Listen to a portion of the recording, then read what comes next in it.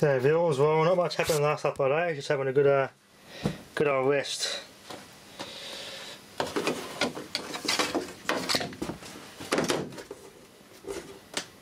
Try and get a good popping video in if I can. So I've got batteries on the zapper there, nothing much has changed.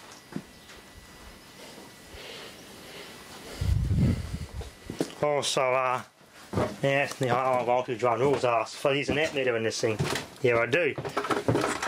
It's to join the two 18 volt batteries in series, and I put the amp meter in between, and I use that as my guide to tell when the capacitors are charged.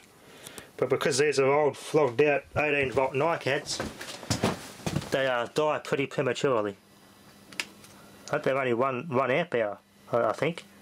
They're not very, yeah, little 1.5 amp hour.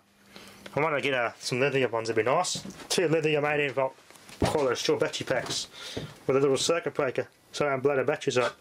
And that'll power this thing much better.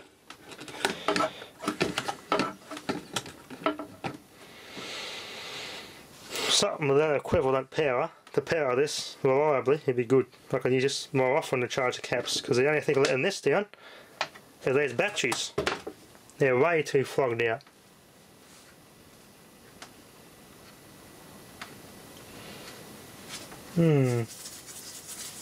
Still coming to grips with what I could use as a good power supply for this thing.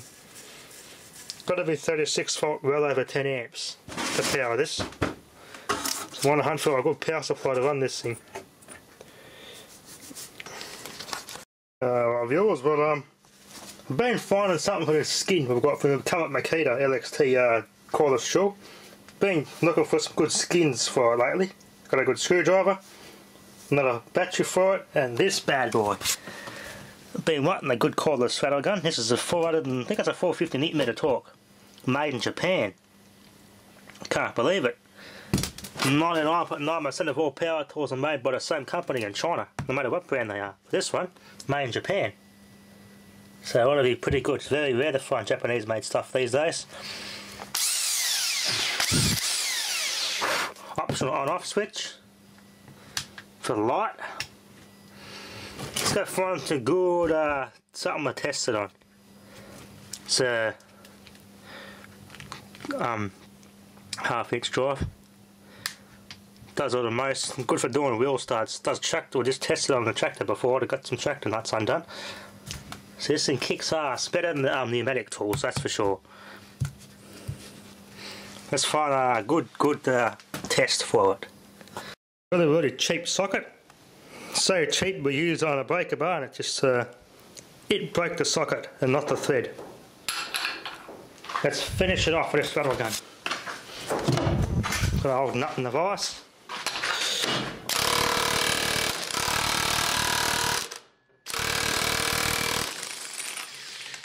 Look at that, just tore it out of the vise.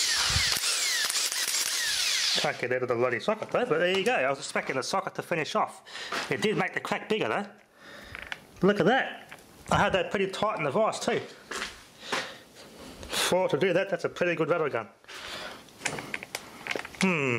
Let's see if I can get that thing out of the socket. Pretty tight. Oh, that's it.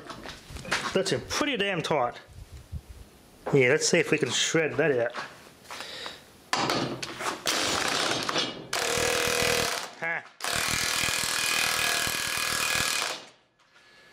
Not bad.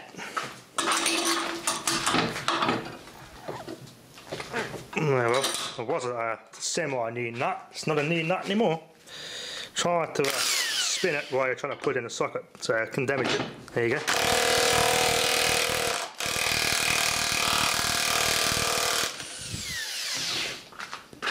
Oh, nice and hot. But there you go. Our pneumatic ones couldn't do that. This does it, no worries. Not bad. That's a bloody good rattle gun for it to do that. The book says it's, yeah, I think it was 447 Newton meters of torque. Replaceable brushes, little base on it with suspension. But if you're going to stand up like that, it's got to absorb some of the shock, but it doesn't, very rarely going to stay like that. Stay top heavy. Weighs about 2 kilos there. if not more. 2200 revs per minute. 1600 to 2200 revs per minute on the hammer mode. I think that's what it means. Yeah, hammer mode. Here you go.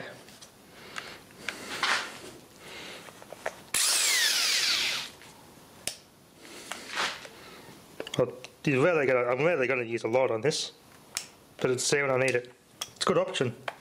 Most of the other ones you can't turn the light off; it just stays on automatically. And the yeah, it makes it more convenient being able to turn it off. But before I do that and get it out of the vise and twist it, I get it tight up. Oh, let's try again. Let's see if I can move that.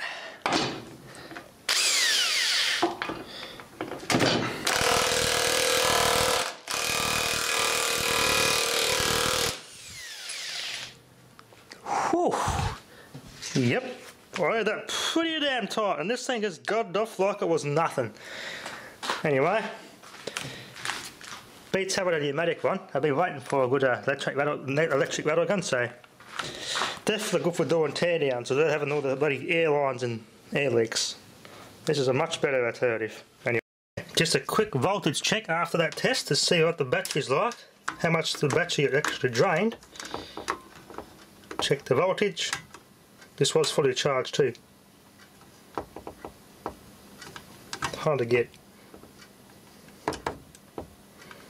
18.7 volts. I do believe, being a lithium, same with any other battery, it'll be around 20 volts just off the charger, so either way it's fully charged still. It didn't use much power during that test. This is an inbuilt battery checker. Check how much that the battery is fully charged for real. It is. Still fully charged after I tested it with that. So, pretty good. It doesn't suck the battery down as much as I thought it would, so definitely a good buy.